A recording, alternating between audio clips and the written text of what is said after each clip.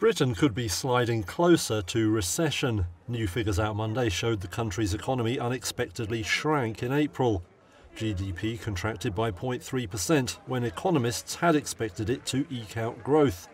The Office for National Statistics said that might have been the case, but for reduced government spending on health crisis measures.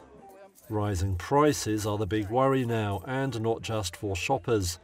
Many firms said increases in the cost of production had affected their business. Meanwhile, soaring energy costs and a recent tax increase are squeezing spending power for families. Finance Minister Rishi Sunak says the UK isn't alone in facing such problems. He's already unveiled more support for households and is expected to announce further measures later in the year. However, the outlook for growth looks grim. Monday saw the Confederation of British Industry warn of stagnation and possibly a recession. That may not stop the Bank of England from raising rates on Thursday, though.